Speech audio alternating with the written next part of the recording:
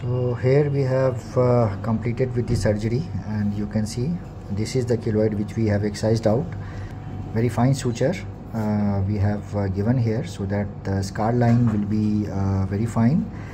And this was a very painful keloid. As you can see the structure of the tissue here, it was very irregular and very painful, as it was attached with the surrounding tissue. And after we have removed it, you can see the suture line here, and we will be removing this stitches after 10 days. After the stitch removal, we will be going with the laser maintenance sessions, and we have advised 5 laser maintenance sessions to avoid reoccurrence in the future. Thank you.